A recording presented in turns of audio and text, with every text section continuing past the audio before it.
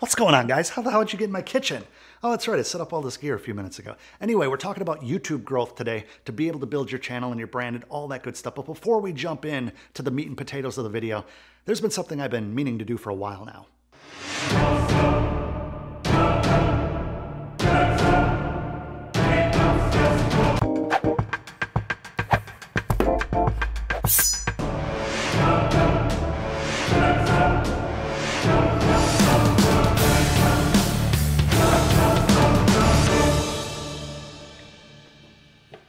Much better. Now, let's shoot a video.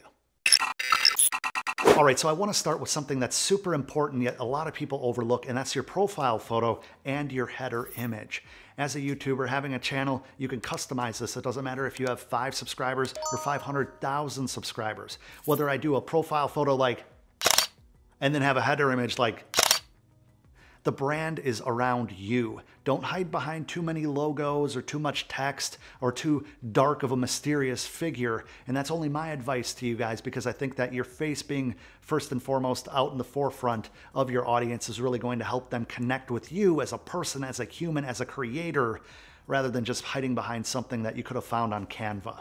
Hey, did you see my new single? It's over on YouTube right now. It's right after I uploaded the lasagna recipe that I absolutely love. I got it from my mother-in-law. And then it's actually 2 videos before my son's 3rd birthday party video. And there might be a video of me skiing in Aspen. If you see that one, just ignore that one. That was just supposed to be sent off to a coworker of mine. Like, that's pretty ridiculous, right?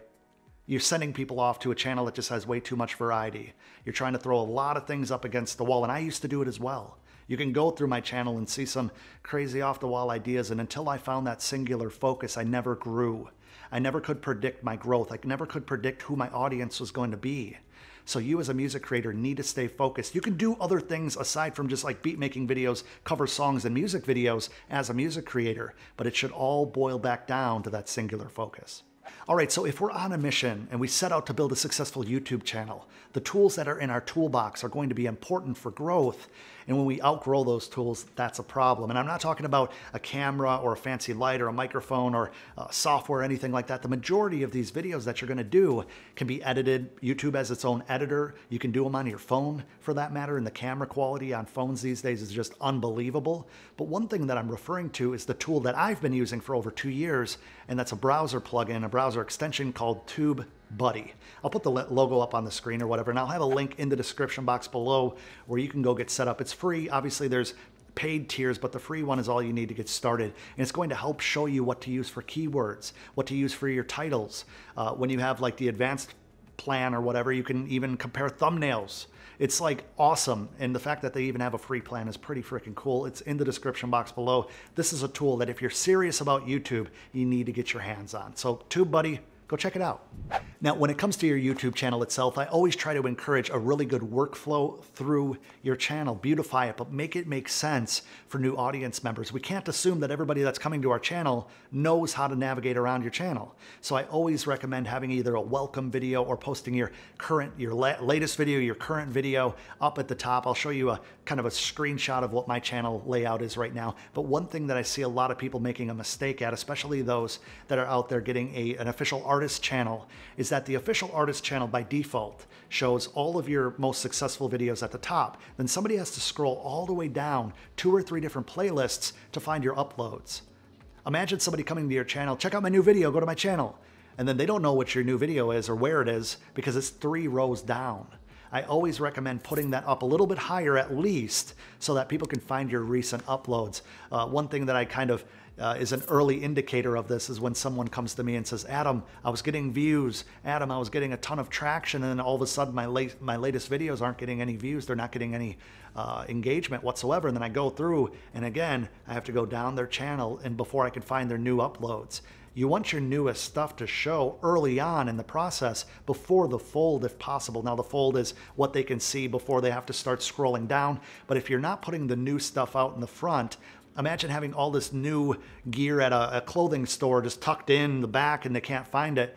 You're not going to be surprised that it doesn't sell. That's why they put the new product up in the front windows. So put your new product up in the front windows and give them something to stick around for and be able to follow the flow the way you intend. So something a lot of people don't talk about is the utilization of playlists on a channel to give people a way better user experience. If I have videos that are specifically beat making videos, I have specific cover videos, I have specific how-to videos, motivation videos, gear review videos, put them in playlists. Give somebody a video right after that one that is going to align with what they're watching now. If they got their attention, and if they're watching all the way to the end, you might as well put it in a playlist, because if they like that style of video from you, even if you have a couple different varieties within that main focus, they can just click that playlist and watch all the way through it and binge watch, no different than we do on the streaming platforms such as Netflix or Hulu. So make sure that you're utilizing playlists. If somebody's asking for specific videos, for example, and that's your newest video, send them to the playlist. They're going to see that one first, but then they're going to see a whole lot of other videos that they might just end up loving. Now, I think it's safe to say that the majority of us have been on Netflix or Amazon Prime, Hulu, Disney Plus, for example, in the days past, especially during this pandemic. But we have to start taking influence from what they're doing for us as their audience and start delivering that to our audience. I'm talking about titles and thumbnails. When we go on the interface and we're trying to find a show or a movie to watch, we're looking for something that stands out to us. Same goes for a title and a thumbnail. The importance of it is so important that it's going to get the attention of your audience and tell them, hey, this is something worth watching. And no, you don't have to be doing clickbait titles, clickbait thumbnails. Don't do that, because you're going to lose their trust. However, so many of you spend all this time and energy building these amazing visuals, these great videos, and then you're lazy with the thumbnails. Look at this thumbnail compared to that thumbnail. Look at this title compared to that title. There's a huge difference with very little work involved. So don't sell yourself short. Make sure that your titles and your thumbnails are on point, because that's going to be the gateway to people watching your content.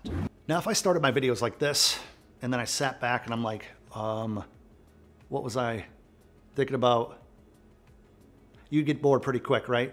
I hope you didn't click off when I did that just then, because I know you're tempted to look at your phone. That's why pacing is so important.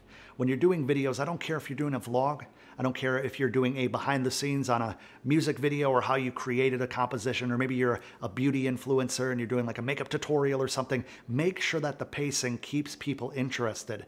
Do the boring test, as I call it. When I edit a video, when one of my team members, Danny, Ricky, shout out to my team, when they're editing a video, we watch through it. And if we're tempted to look at our phone during the run through, we know that the pacing probably could be a little bit better. Now, obviously, there's going to be points where if you're doing a how-to video or something and it's a little bit slow, people at different attention spans are going to get bored and fall off. But overall, your pacing is so important, because we want to get people towards the end of the video. If you can get somebody from the beginning of the video all the way to the end of the video, and then get them to click on a video at the end, that's a CTR, that's a click-through rate. If you can keep them on the platform, keep them on your channel's gonna blow up, I promise you. Keep the pacing interesting, keep them moving through, don't make them bored, get them to click on the end of the video. Don't do one of these super long intros, super long outros. Don't give them any warning that the video is about to end. Cut it down. YouTube gives you 20 seconds as of right now to show the different video previews and the subscribe button and the overlays, as they call cards, and end screens. You want to set those up, send them to another video on your channel, and keep them in your ecosystem. Now, I need your attention. So whatever you're doing, just give me a few seconds here, because this is going to take you further on YouTube, further in your life than any other piece of advice right now. And that's consistency. Now, before you roll your eyes, consistency is the reason that the first 8 years of my YouTube journey, I only accomplished 55,000 subscribers. And then in the last 2 years, I've been able to surpass 200,000 subscribers. Consistency is how I've grown on Instagram from 0 followers to over 61,000 followers organically, with very little ad spend or promoted post ever. It's why you care about the content. The first 8 years on YouTube were a shit show. It wasn't fun. I had a few videos go viral that did nothing for my growth. I had a whole lot of ideas that I threw up against the wall and they didn't do anything. It wasn't until I got consistent, I took it seriously. In fact, I did a video a little over 2 years ago that said 55,000 subscribers, it's time to take over YouTube. That video right there was the beginning of when I was taking it seriously, the beginning of going all in and saying, hey, it might not grow fast, it might not be pretty, but I'm going to stay focused, I'm going to stay consistent. And since then, over the last 2 years, I've averaged 1 or 2 videos a week on YouTube almost every week, with very little exception. That's why I have this little award. You want to know a little funny inside story? I didn't open this until 200,000 subscribers because I wanted to prove to myself that it wasn't just a one-trick pony. So many times people get the 100,000 subscriber plaque and they say, oh, I made it. And before the UPS man even delivers it, they're getting their cameras set up to do an announcement video on their YouTube channel. And then they get complacent. Going from 0 to 100,000, cool. Going from 0 to 200,000 takes some consistency. Go figure. Going from 100,000 to 1 million is why there's a whole lot of people out there that have 100,000 plaques like this. Whole lot. It's not that uncommon. But there's very few that have the million. Because you can't get caught up with awards like this. You can't get caught up with patting yourself on the back. You can't get caught up with feeling yourself too much or feeling like you've accomplished everything you've ever wanted. Be proud but never satisfied, as the saying goes. I'm very proud of this. I'm very proud of what we've been able to accomplish with this channel because, let's face it, I could put out 1 million videos. I think I have about 250 something, 260 at this point when you're watching this as a new video. But I'm not going to stop. I'm going to be at 500 videos someday, 1,000 videos someday. You know, there's going to be a point where I'm probably in my 40s or 50s. I'm an old man on YouTube with 2,000 videos. But that's where the consistency comes into place. You need to be able to focus and shift that focus when that focus isn't something you're passionate about or that focus isn't something that you really care about. You just think that you're going to get some views. You're out there chasing virality. You're on TikTok trying to get a viral video. You're on YouTube trying to get a viral video. But what's 1 million views on one video when you could do 100 videos and get 2 million views from people that actually care about you as a creator? Don't let a trophy like this hang up on your wall and make you feel like you're invincible, make you feel like you made it, because you didn't. That's the starting point for me. That's why I waited to 200,000 so I could prove to myself that I could stay consistent and that it wasn't just a fluke that my channel blew up. I went from 55,000 to 100,000 pretty quickly once I started getting consistent. Then I went from 100,000 to 200,000 in just over a year.